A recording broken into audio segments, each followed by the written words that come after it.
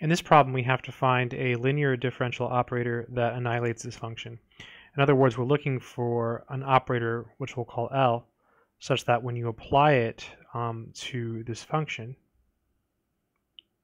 you end up with 0.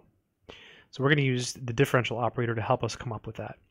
So in general, in order to make the derivative of x equal to 0, we have to differentiate it twice. So we're going to use d squared to get rid of that, right? Because if you differentiate it once, you get 1. If you do it again, you get 0. So it's always 1 higher. So if you have like x cubed, you need d to the 4th. If you have x to the 5th, you need d to the 6th. As far as getting rid of this one, well, if you had just e to the 6x, say you had just this, then in this case you can just use d minus 6. But when you put an x there in front of it, what happens is you have to take d minus 6 and you have to square it, okay? So it's always 1 higher. So like if there's a say it was x squared e to the 6x, then you would need d minus 6 cubed, etc.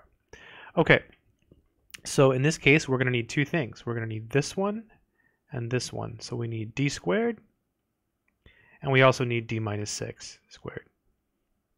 And these would be the annihilators for this function.